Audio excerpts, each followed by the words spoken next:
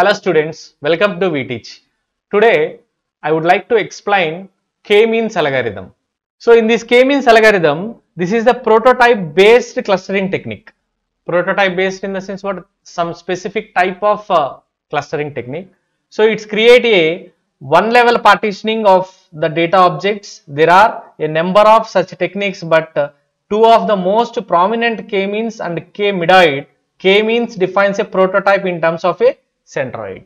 And before going to that, what we are discussing here, why the K-means algorithm is used for clustering analysis. It means it used for clustering. What is the meaning of clustering? I already told you. What is the meaning of clustering? It is a group of the things. It is a group of things. Group of things. Like this, we have 60 students are there. 60 students. In these 60 students are divided into different types of the groups. Group 1, Group 2, Group 3 and Group 4. And here in these 60 students are taught by the one teacher? No, it's not possible. In this college of the students, different branches are there. In these branches, different students are there. This is the different, verified by the different students. Like this, we have to define the two types of the clusters in this K-means. That is what? One is center cluster. One is center cluster. Another one is what? Hierarchical cluster. The meaning of center cluster in the sense what? For example, take an Amazon is the best example for us. Then what it is? So this is the one cluster. In this cluster, what is this cluster name? Cluster name is Amazon. In this Amazon, we have different types of the products are available here. So that is a clothes and mobiles, and another one is kids. But these all the clusters are merging are combined into the one single cluster, that is called Amazon. And now take that. Next one is what is the hierarchical clustering. So this is what? Center clustering. This is represented as the center clustering. And coming to the hierarchical clustering, we have to divide it into the number of, for example, I have to divide it in the number of electronic devices. So based on the hierarchical clustering, how to divide it the hierarchical clustering? Electronic devices are what? For example, TVs, mobiles and refrigerators. And the three domains I have to divide it. And now in the TVs also, we have to divide it. What are the companies we have to represent? For example, 32 inches TVs are there, 42 inches are there, 55 inches are there. In this 32, we have to divide it into the next one. What is the company? For example, Sony is there, TCL is there, and different Samsung is there. Different types of the companies I have to segregate it here. And the next one, mobiles also we have to divide it into the different types of the mobiles. That is, what are the different types of the mobiles? Standard mobiles are there, smart mobiles are there, advanced mobiles are there. Different types of the mobiles I have to segregate it. In this standard mobiles, I have to divide it into different companies are there, na? And in the smart mobiles also different types of the companies are available. And coming to the refrigerators also, that is a 180 liters refrigerators are there, 215 liters there, 280 liters there. Different types of the refrigerators are available in the hierarchical clustering. So now each and every prototype we have to divide it in the hierarchical clustering. So now coming to this point, which is usually the mean of the group of points and is typically applied to the object's continuous n-dimensional space. Continuous n-dimensional space. So whatever I explained, these all the concepts are types of the clusters.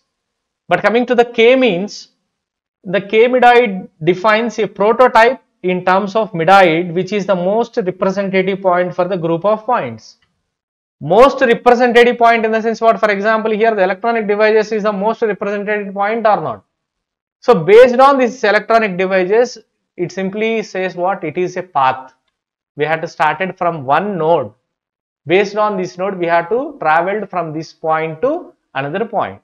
And now can be applied to a wide range of data since it requires the only proximity measure for pair of objects. Proximity measures. It measures the whether it is yes or no. The proximity ranges we have to find that in between of these objects.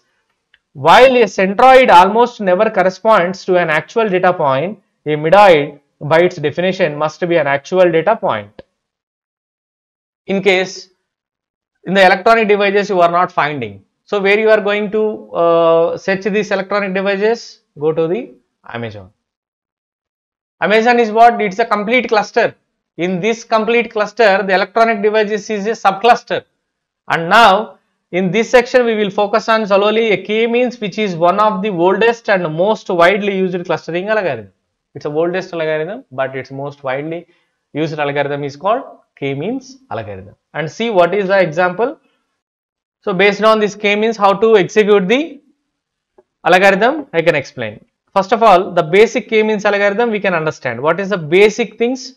The k-means clustering algorithm technique is very simple, and we begin with the description of the basic algorithm. So what is the description? How should I started the k-means algorithm based on this theory? Then we first choose the k initial centroids. That means what? Take a mean value. Take mean value. So what is the mean value? Total number of values by n. Total number of values means what? What is the total value by total number of values? Next, where k is a user specified parameter. Yes, we know that. And then namely the number of clusters desired. The number of cluster desired means what? Whatever the data objects we are taking, that objects is divided into the desired, user desired. I mean user specified objects are there, that all the objects are the desired one. And then each point is then assigned to the closest centroid. Whatever the point we are taking, that each point is a closest to the centroid. So, and each collection of the points assigned, I will show you how to implement this example in the different types of the objects we have to take in the list of objects, and how to apply the mean value, and how to take the mean value from the closest object. I will show you. And then the centroid of each cluster is then updated based on the points assigned to the cluster. How many points you are assigned to this cluster, and what are the points are closest to this centroid, we can define. So we repeat this assignment and update the steps until no point changes of the cluster. Any 2 points are same, this process will be stopped, and then equivalently until the centroids remain the same. So k-means is formally described as the algorithm 1. What is this algorithm? See here. Select k points as the initial centroids. Repeat form k clusters by assigning each point to its closest centroid. For example, now the k is equals to 2, I can take it here. And next one, different types of the recompute the centroid of each cluster. Recomputation process we have to done. And next one is what? Until the centroids do not change, because any 2 centroids is the common, then we have to stop the process. For example, this is 12 and this is also 12, then we can stop the process. And see this one, in the first step shown of figure A, points are assigned to the initial centroids. What is the figure A here? That is the iteration 1. This is the iteration 1. And before going to explain this diagram, I can show you the text example. I mean take the numbers and I will show you the examples here. How it is created the number of steps. Like first of all, take the example like SE is equals to 2, 3, 4, 10, 12, 20, 25 and 30. Now the k value is what? Is 2. So this is the k clusters. I have to repeat it. Now randomly take the value for the given items. So these all are the items. So randomly take any value. Now I can take the value of m1. So that is a mean one. So what is the value first one? 4. And the m2 I have to take it here. What is the m2? That is a 12. So based on this mean value of m1 and m2, we have to create the cluster 1 and cluster 2. What it is?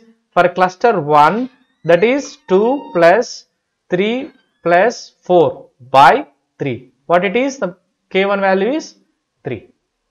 And next one, what is the k2? How to find out the k2? That is what it is 10 comma 11 comma 12 comma 20 comma 25 comma 30. So this is the K2. So find out the mean of this K2.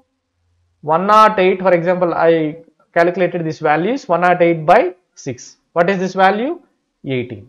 What is the mean one value is what? Mean one value is the 3 and the K2 mean 2 value is what? 18. So based on this value, M1 is equals to 3 and M2 is equals to 18. So this is the mean 1 and mean 2.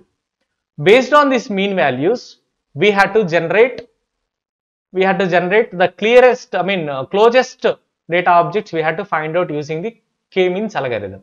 First of all, K1 is equals to what? 2, 3, 4. And what is the K4 and 10? 10 also closest one. Why? Because 3 minus 2, 1 and 3 minus 18. The longest distance was there. Na? So 4 minus, this is what 3 minus 2. What is the value? 1. So 18 minus 2. What is the value? 16. So 1 is the closest to the 3 value. 2 is the closest to the 3 value. And next one 3. 3 is the closest to 3 or closest to 18. 3 is closest to 3. So that's why I have to written K1, 2, 3, 4, 10. So find out the M1 here. What is the M1 value here? 19 by 4. What is the value? 4.75 approximately. So then we can probably we can write it what? 5. Next one. Now I can find out what? K2. So how to find out the K2 here? That is, so closest points I have to find out. What are the K2 points? 11, 12, 20, 25 and 30. So this is the K2 nearest points. Based on this one we can find out the mean value here. So that is, we can calculate a 19.6 approximately M2. Probably we can write it, that is 20. We can 20. What is the next one? So the based on this points of 5, this is the 3 and this is the 5 and this is the 18 and this is the 20. Different points are getting. If the, what is our condition? If the same points are getting, we can stop this process. Next, what is the next one? K1. What is the K1? 2, 3, 4, 10. So find out the nearest points of 5 and 20. So what is the nearest point of 5? Calculate this one. 2 is the nearest one, 3 is the nearest to 5, 4 is nearest to 5 and 10 is nearest to 5 compared to 20. Not for the compared to 18, compared to 20, because this is the another M1, another M2. So this is the one step and this is the another step. Okay. And next one K1, what is the nearest point here? 4, 10, I can write it here 12. So these 6 points are the closest to 5. And coming to the find out the mean value here, M1 is equals to 7. And what is the K2 value here? The K2 value is 20. The remaining points you have to written here 20, 25 and 30. What is the mean value here? M2 is equals to 25. Right. So now, is there any same points are there? You can find out first. 20, what is the M1 value? 5 and 7. No, it's not same values we are getting. And the next one is what? 25 and 20. So different points we are getting. Next, repeat the process. So what is the next point? K1. What is the K1 of 7? Nearest points, we have to find the nearest points of 7. That is 2, 3, 4, 10, 11 and 12. So what is the M1 value of here? 7. What is the M1 value? 7. And next one, K2. What is the nearest point of K2? That is what? 25. What is the nearest points here? 20, 25 and 30. Now M2 is equals to 25. See the previous one. So this is the another step we have to written here and this is the another step we have to written.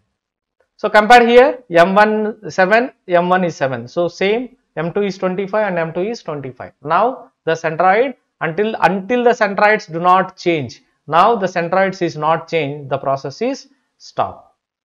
So this is k-means algorithm, how to implement the k-means algorithm. So various types of the steps we are taking and find out the mean values, and if the points of centroids is same, then we can stop the process.